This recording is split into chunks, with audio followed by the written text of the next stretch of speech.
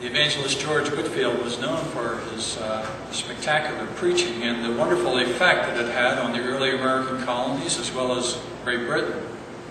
One of the distinctive marks of his preaching was that he preached outdoors. He would go out into the fields and folks would come from all around to hear him preach the gospel. He had something of an actor's background, growing up in an inn, and he had in his early life a fascination with acting, and you could see some of the dramatic effects that acting had on his preaching ministry as he explained the power of God's grace. It's said that he would move people to tears by the way he pronounced Mesopotamia. I didn't see that I had that same reaction. But he had a powerful influence in the early colonies.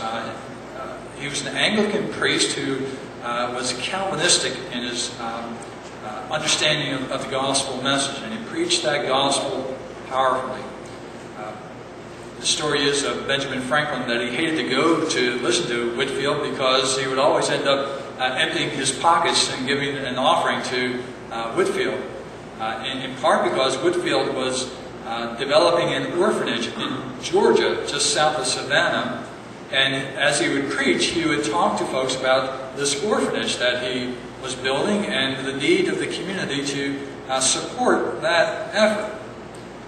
Benjamin Franklin one time decided he was going to attend Whitefield's message but not bring any money with him at all. That would stop it, right?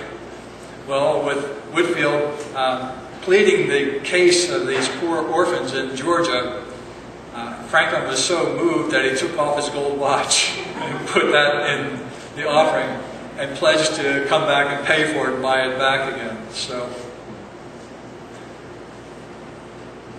Mesopotamia.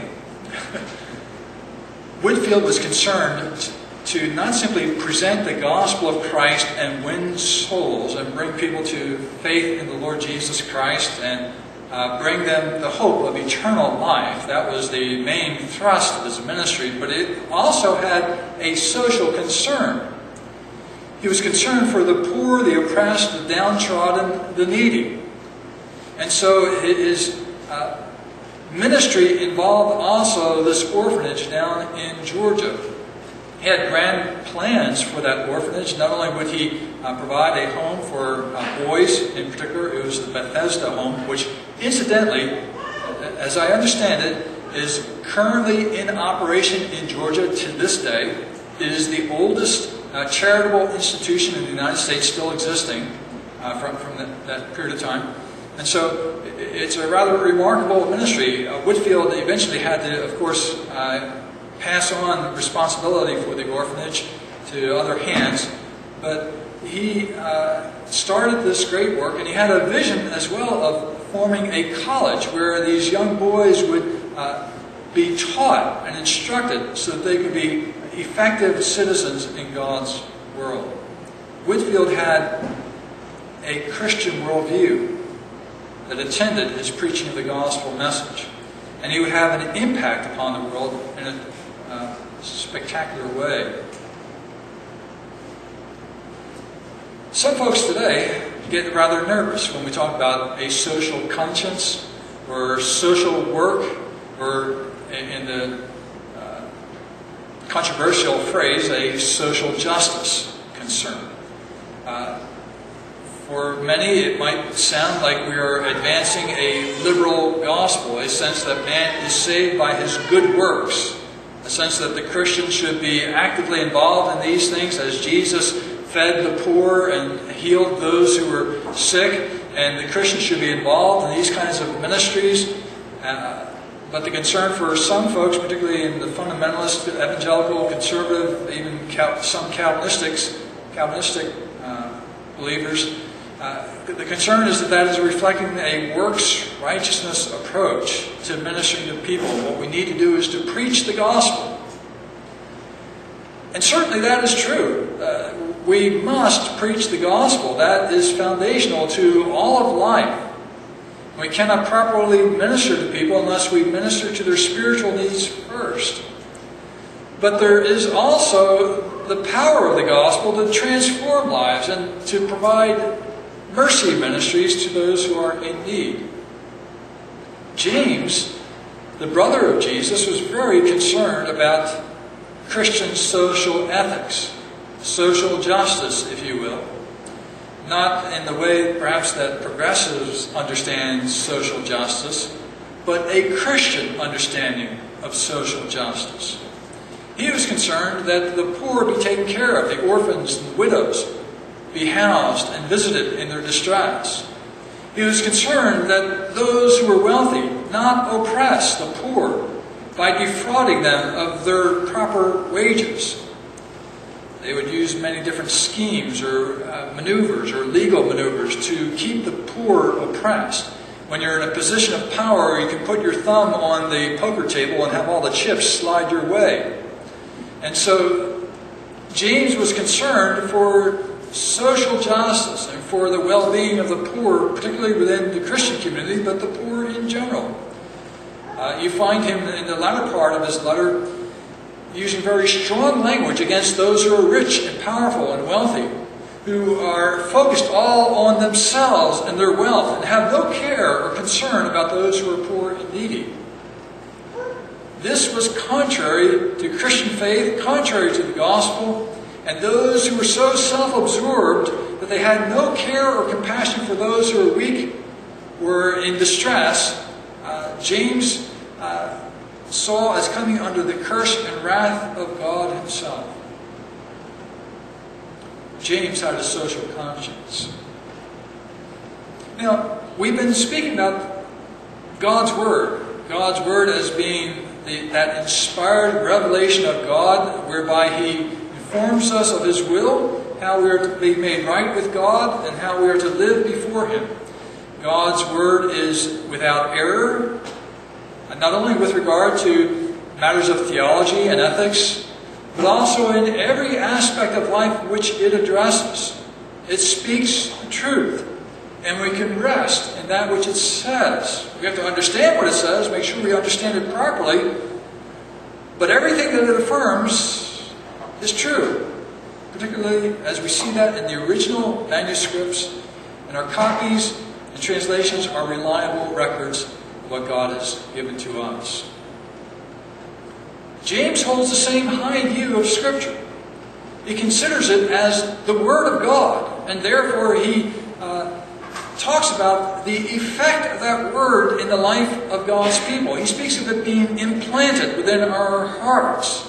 That Word, and probably I have to think, James had in mind the parable that Jesus told of the sower and his seed, as he cast that seed in a variety of soils. Some responded quickly, some did not respond at all, and some would actually produce a fruitful crop.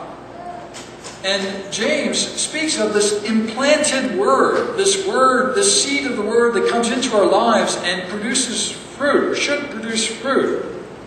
He is concerned that Christians not simply be those who hear the Word of God, listen to it, perhaps from Sunday to Sunday, or in their own personal readings, or what have you, but they should also be doers of the Word.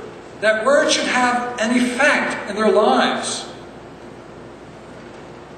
And so James writes to the Christian community, the Jewish Christian community by and large, but Christians in general, about the reflection on God's Word. Last week we spoke of the importance of meditating on God's Word, how we are to have a disciplined study of Scriptures. Meditate on it. Think about what it has to say. Embrace it in all of its depths and see how it shows us Jesus in His glory and in His work. That ought to occupy our hearts and minds. James says we ought to look intently at the law of God. The description of the gospel. Incidentally, he describes the gospel there as a law. A law that brings us liberty.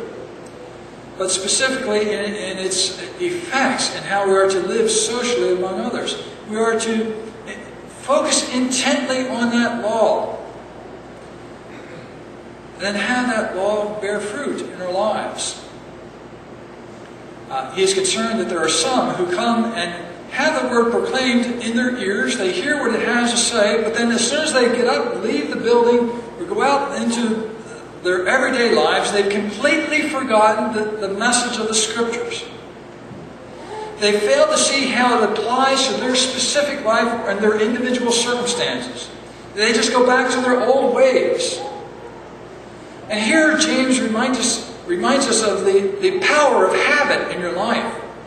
You have a certain set of habits that dominate you, that organize your life. This is what I do from day to day, from week to week, year after year. And sometimes those habits are challenged by the Word of God. There needs to be a change. When you hear that Word addressing you, specifically with regard to old habits, the habits of the old nature that are continually at work within you, you need to hear that message in humility, receive the rebuke or the correction that God's Word has to say to you, and respond accordingly and make changes in your life. We spoke a moment ago of the law of God and how it not only addresses the outward command, but also the causes, the motivations, the provocations that lead us into sin. We need to take the Word of God as it's implanted within us and then apply it to the various habits of life that dominate our mind, our affections, our feelings, and make changes. And bring our lives more and more into conformity with Christ and His will. You see, the power of habit, as J. Adams would often tell us, or tell Christian pastors in his books and his writings, he would say that habits can work for you or against you. You have old habits that work against you. Dr. Adams would point to Paul's letter in Ephesians chapter 4, where Paul says that let him who steals, steal no more, but rather let him work with his own hands so that he might provide for his own needs and for those of others as well. You see, here's the change that takes place in an individual's life. The one who steals must stop that evil habit and turn from that habit and replace it with a new habit. No longer stealing, but rather working and providing for others. You see the pattern.